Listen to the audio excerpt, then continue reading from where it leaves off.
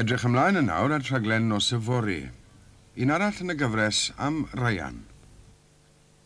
David's Week, celebrating the many talents of the late Ryan Davies, is from the series Poems and Pints. Into the city I steamed at last and joined the city clam.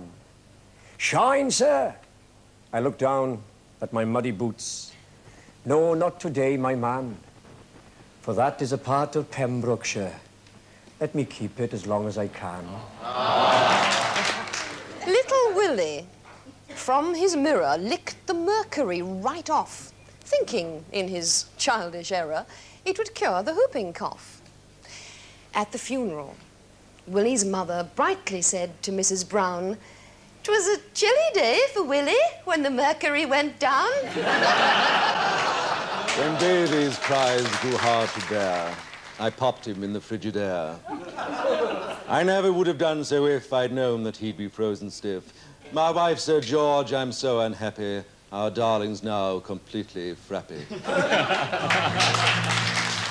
Whilst down there in Llanelli, the old folk knowing nod, and say, recalling Bennett, was true an act of God. And a preacher down in Velin Vaughan, he spoke in thanks and praise. The Lord, he said, doth often work in strange and wondrous ways. Ryan, with Max Boyce, Mary Griffith and Philip Maddock in Poems and Pints, a programme for Friday night of St David's Week on BBC Wales at 10:30.